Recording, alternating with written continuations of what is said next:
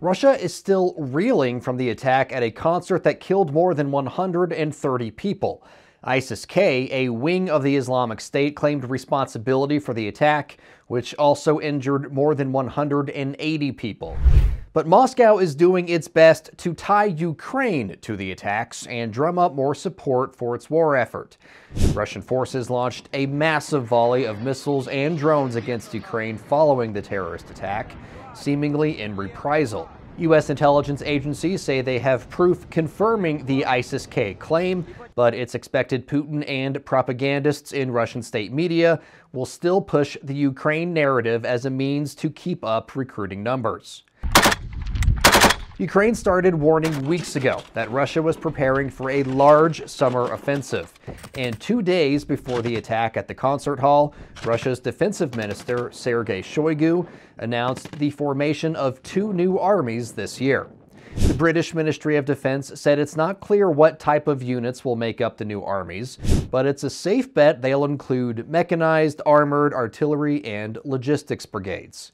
The UK says Russia's recruiting efforts continue to be successful, so the new armies should not have a staffing problem. But if recent history holds true, it's likely the new armies will run into the same problems as the current armies.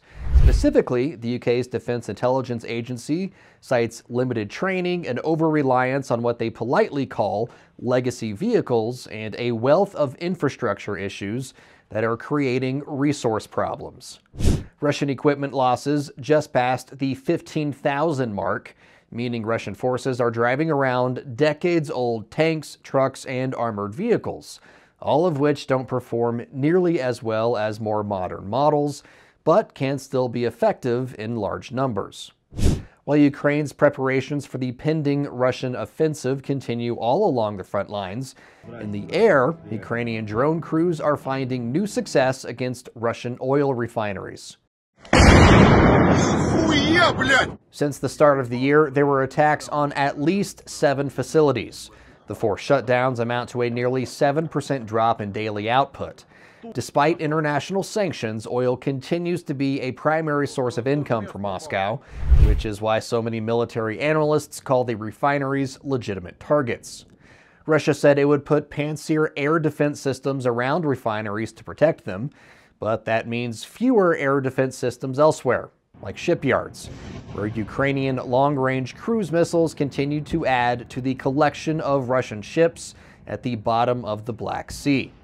But a new rail line might make Russia's Black Sea fleet unnecessary, at least in terms of resupply. Vladimir Putin recently said a new 60-kilometer stretch of railroad was just completed between Kolosky and Komyanka in occupied Ukraine, which is this area right about here. Now, that rail line is supposed to tie into existing rail lines that lead to Melitopol and to Rostov-on-Don. Rostov-on-Don in southern Russia is the capital of the Southern Military District. It's also the main hub for resupply for troops in southern Ukraine and occupied Crimea. Now, according to Putin, this rail line will eventually extend down into Crimea to Sevastopol, where the Russian Black Sea Fleet is headquartered. Now, this whole supply line is meant as a backup to the Kerch Bridge supply line, which goes from Russia into occupied Crimea. Now, dating back to last year during the Ukrainian counteroffensive, Ukraine's primary goal, if you will, was to cut off troops, Russian troops in southern Ukraine by pushing from their territory to the Sea of Azov.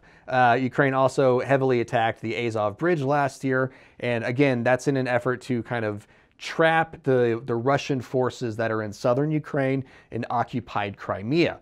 Why do they want to do that? Well, for many military analysts, that's the best way for Ukraine to win. If they can kind of hold this area, cut it off from resupply from Russia, then Ukraine has the best bargaining chip possible to force possibly a Russian withdrawal from occupied territories and potentially force the end of the war sometime within the next year, maybe 2 years.